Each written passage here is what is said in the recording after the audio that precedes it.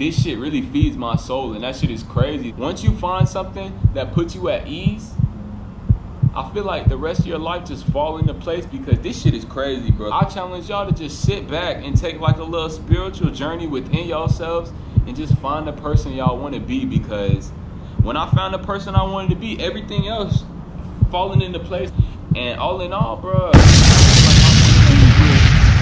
what's good with y'all? Welcome back to the channel, you feel me? KD back in the building. But I just want to start off by saying this video is not a nutritional video. This video is not a fitness video. This is just my journey through the last 7 months on the platform, starting from November 2nd when I first started my YouTube till today. I don't even know today's date, bid, to be real with y'all. June 10th. So you're not gonna hear about me talking about what workouts to do or what to eat, bid. This is just what happened to me, and you know what I'm saying, this is just my little story. So here we go, on the road to 300 subs, man. You know what I'm saying, some light shit, you feel me? Hey y'all, bro, I just had barbacoa from Chipotle today for the first time, and this shit slap, boy. This shit is different. That shit good as fuck. When I first came on the platform in November of 2020, bro, I was 225 pounds, 230 range. And I had never been that heavy in my life before, but it didn't affect my like confidence. It didn't affect who I was. Like, I was still Kdosh, you know what I'm saying? Like, I was still having fun, still outgoing. These hoes were still choosing. But basically, bro, I had never been that heavy in my life, and it really happened from just drinking beer and playing 2K all the fucking time. Dumbass, yeah, what? What, bitch? Yeah, alright, cool. Yeah, fuck.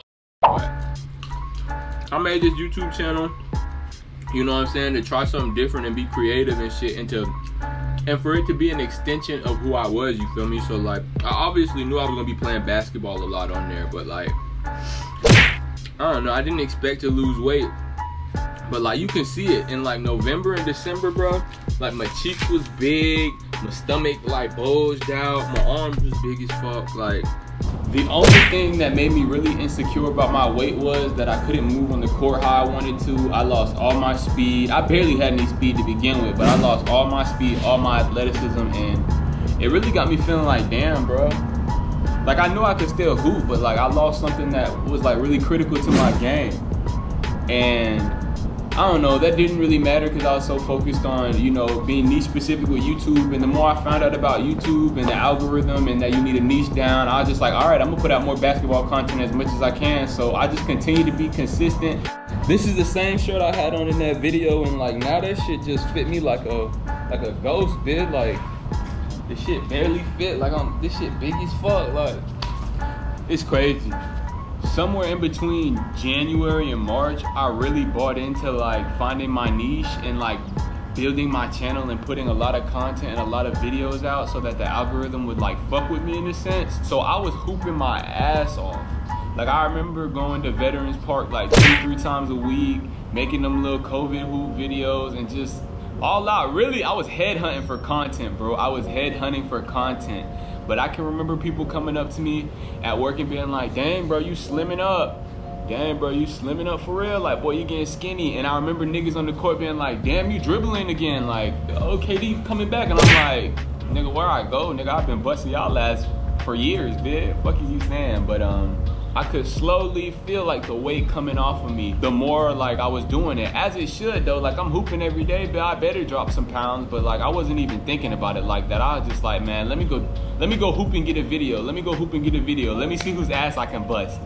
And it just kept going like that, and I just kept being consistent. It wasn't until like late March that I was like, all right, man, I'm really finna start working out. Like, and I was in the sand pit really just to get a grip on my life. Really, I just go out there and work out just to think about what I gotta do for the day, get my mind right, and other shit like that. And that shit became like a weekly thing. And honestly, I don't know if that shit helped me lose a lot of weight, but that shit really made my legs strong as hell, bro.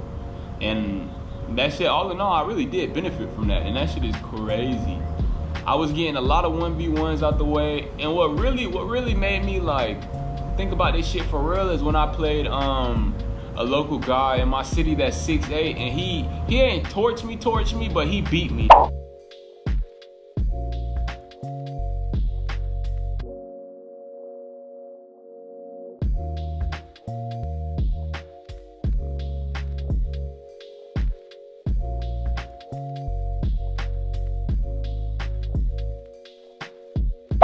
And that shit left me like hungry, bro. It left me really hungry. And I was just in the gym hooping every day. Like, not even hooping, but I'll just be working on my game, like specific stuff. And I'd be like, yo, I'm really turning into something. Like, I'm out here working on my fucking jab step pull up, bro. Fucking hezzy pull up from 3. I'm working on a whole bunch of different stuff I never worked on, bro. And it's just like, I'm like, okay, I'm turning into something that I like. And I'm like, I'm working like a pro in a sense. Like, and that kind of sounds lame, but I'm like, I'm really working and I like got a head on my shoulders. And that shit was just such a surreal feeling because a nigga like me, I never had my head on my shoulders. I never know what I want to do. Like, I really just be in the house cooling. Like, damn, I dropped my phone. At that point in time, I just knew I was like, I want to get better at basketball. I want to beat anybody in front of me. And I'm naturally a competitive dude. So with that competitive fire mixed with YouTube, I was like, how can I lose, bro? And I just started jumping into different workouts and going to the gym at crazy times, 3 times a week.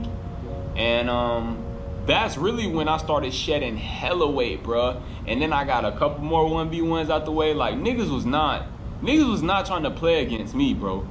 And I believe my favorite court opened up in like late May, bro. Stupid. And when that shit opened up, bro,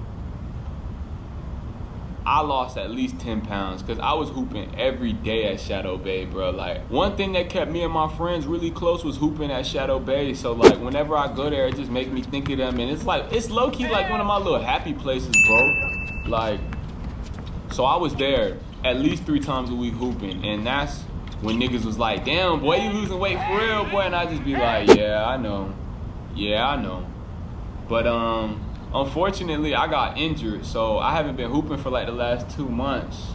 So whenever I find out what's up with my knee, I'm gonna be back hooping. But until then, I'm just trying to eat healthy and keep a head on my shoulders, cause this shit really fucking with me. Like, me not being able to hoop and doing something I love that's like a burning passion. Like, I probably love hooping just as much as some niggas in the league. Like, I'm not even gonna lie to y'all. I probably love hooping than some fucking pros, to be real. Like, this shit really feeds my soul, and that shit is crazy that, like, I don't know, bro. You just never know, bro.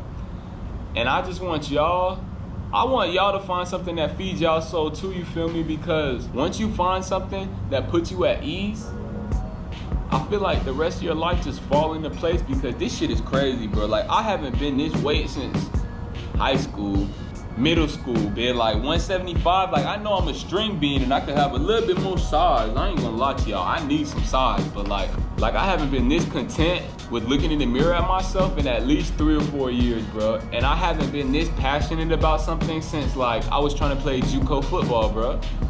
4 years ago, bro. And that really speaks volume, bro. And I just want y'all to know that whatever happens in y'all life, bro, it's never too late. And y'all just need to stick by what y'all love and really find who you are type shit, bro. And like, a lot of niggas ain't doing that no more. It's just about money and egos and a whole bunch of extra shit. But I challenge y'all to just sit back and take like a little spiritual journey within yourselves and just find the person y'all want to be. Because when I found the person I wanted to be, everything else falling into place. Like, my cheese getting right, my weight getting right, you know what I'm saying? My mind is right, and all in all, bro, I feel like I'm winning as a person, and you can't really beat that feeling. But anyway, y'all, if you're new to the channel, I appreciate you for sitting here watching with me. Like, comment, subscribe. We are on the road to 300.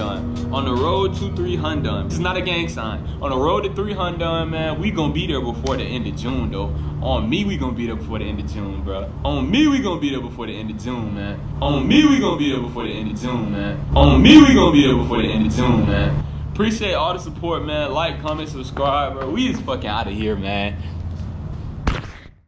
Double G wrapped up in Gucci fabric like they sponsor me. Hit the club and we fuck up the lot and spread across the street. Mac and cheese is all up in the bowl, you know we gotta feed. They seeing all the rats and how they stuffed up in they robbing jeans.